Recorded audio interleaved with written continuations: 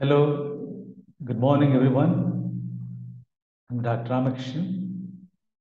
I'm the Chief Mentor and Director of ARK Academy of Higher Education Training, the ARK IAS Academy. The core objective of this lecture or a series of lectures in both knowledge and on leadership and on even on daily briefs. As an academician, having decades of experience, I felt the students' community as well as the public at large. Let's have a series of in academic rigor, especially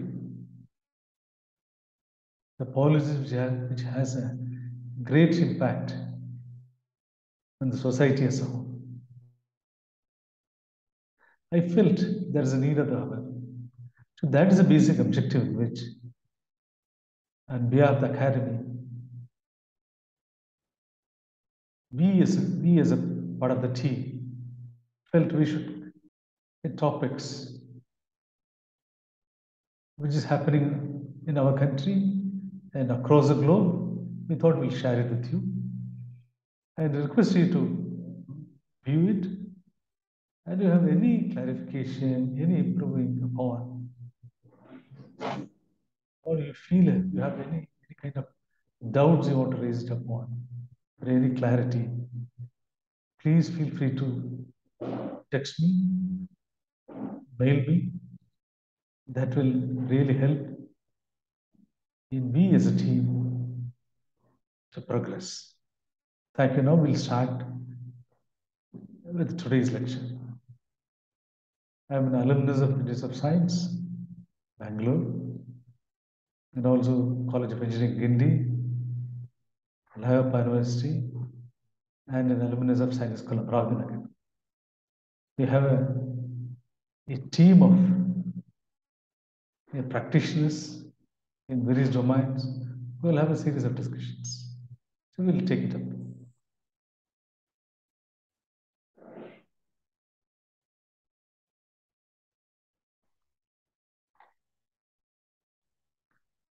Before starting this lecture, I thought of introducing you Cervantes' Don Quixote, one of the greatest novel writer. In this, the great, the leader, Don Quixote talks to his squire Sancho that he know very little about the subject of adventures. What he says is true, and now you'll see that it is so. That's what he talks about. We'll go on. The Electricity Amendment Bill 2022. It was tabled in the Lok Sabha on 8th of August 2022. As a student or as a public or as an academician, we should always look at the bill, the core element of the bill, that is, what is the objective and reasons for which the bill is placed. Because once it becomes an act, you will not have an access to it, in the sense that the bill is available. Always you can see the bill. But in the bill stage itself, the bill is only meant for debating. Let's look at what is the statement of objects. Here it talks about, we know that the parent act is the Electricity Act 2003. That's a parent act. This bill wants to amend that act. We should know that the Electricity Act 2003 subsumed a lot of the past acts. That we'll look into it. And electricity, the major, the core element of the electricity is you need a generation. The power has to be generated somewhere. Then it has to be transmitted from the source of generation to the point of consume, where you're going to consume it. So you need basically generation. Then you have to transmit the power. Then from there, to the point of transmission, you have to distribute. The distribution, it can be distributed to agriculture, to the industry, to the domestic consumers like you and me, or any kind of end users. And also you should look at the generation is talking about generation can be with the fossil fuel or non-fossil. Non-fossil when we're talking about it comes into renewable energy. It can be hydel power station, or it can be wind, or it can be solar. So that's all integrated, and you should try to understand when normally the electricity is such a we know that electricity is a flow of electrons. That's a basic thing you should understand. As and when it is generated, it has to be consumed. If at all it has been stored, only it can be stored in the battery mode. Once again, it has to be released. But whenever you want to consume at the peak consumption, you have to have a backup in terms of generation. So it all has to be interrelated. That's the challenge lies. The science has improved to take the generation, the point of generation to reach the consumers.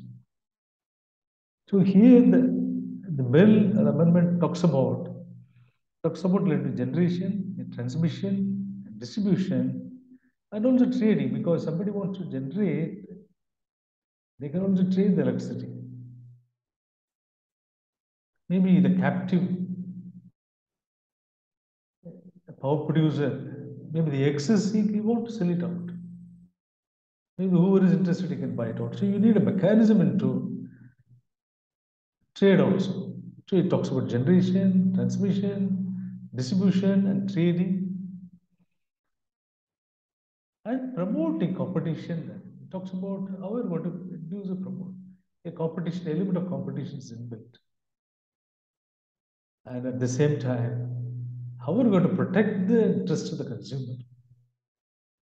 And electricity is a prime driver for the growth of the nation.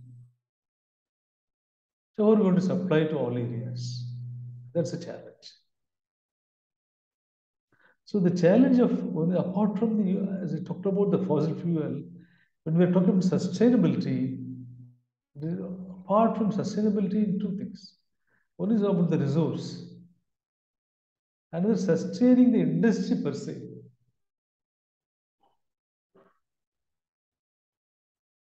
So here only the question of this is where the state or the government steps in. So how are you going to enforce a contract? Or how are you going to make the payment security mechanism? Payment security is you have to generate, somebody consumes the power, but how the payment mechanism goes. And so far, we should understand the major distributing company are state owned. So, what is the mechanism of payment from the state owned to the generating industry? Or who is going to invest on the transmission lines? Who is going to invest on generation? And of course, distribution. Right to the last mile connectivity. Unlike a telephone industry, telecom, here it's wired. It has to be physically wired to reach the end user.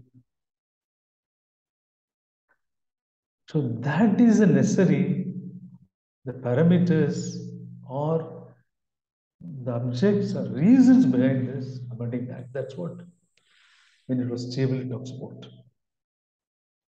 Now once it was stable, let us look at the reaction to this bill. That's what it's more interesting. Go to the next slide.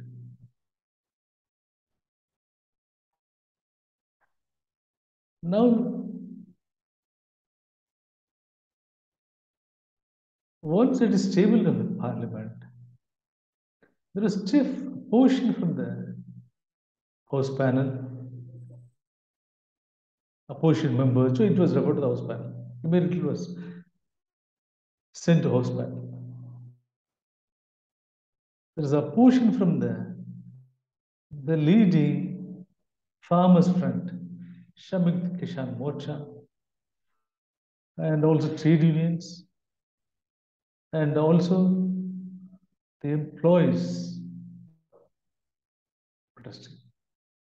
Like in the state of Tamil Nadu, the Tamil Nadu Generation and Distribution Corporation employees protested, the farmers' front of Tamil Nadu protested. They were talking about the bill attacks on constitutional rights. Let me, I want to annotate. Constitutional rights of states.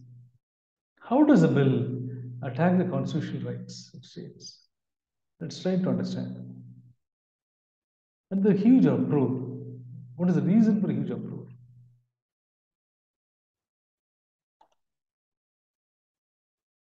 The opposition MPs said the bill, it is not just anti-farmer, but also anti-constitutional and against the interests of states.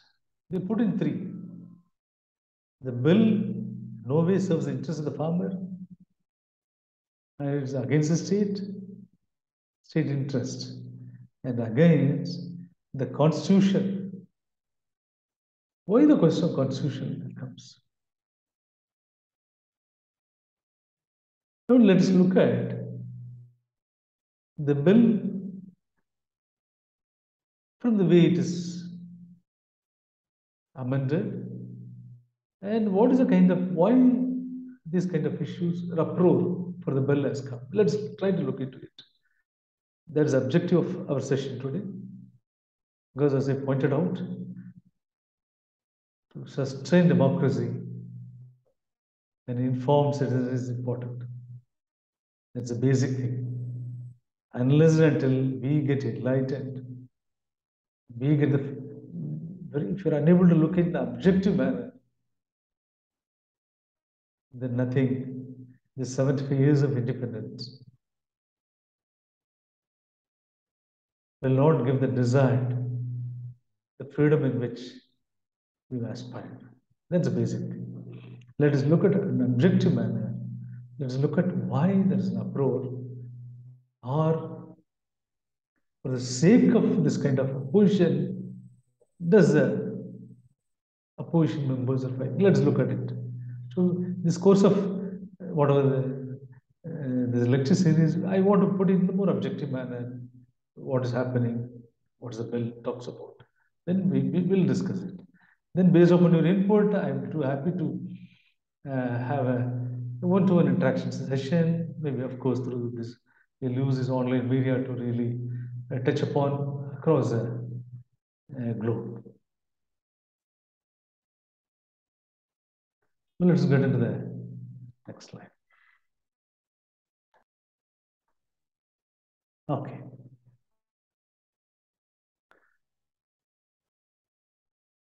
Now, this is a basic a concept which I want to reiterate. That's a causality. Causality is nothing but the cause and effect. What's the cause and effect?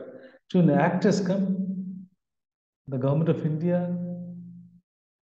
the Ministry of Power wants to amend the bill, and they have raised certain objects and reasons for the bill. How it's going to help, how it's going to induce a competitiveness, how it's going to reach the consumer interest. It has raised a lot of things. Section or subsection or clause, what's the kind of impact? Unless we deliberate on that, then we cannot look at this bill in a more objective manner. Relationship is emanating. Because unless we don't have a historical perspective in which the bill, we should not look at it in isolated manner. That's the reason why I told you we should look at it in more of interconnected manner. Then only we can look at it in a much more an objective and not on a bias. As a student of science, we should always look at in a more of objective,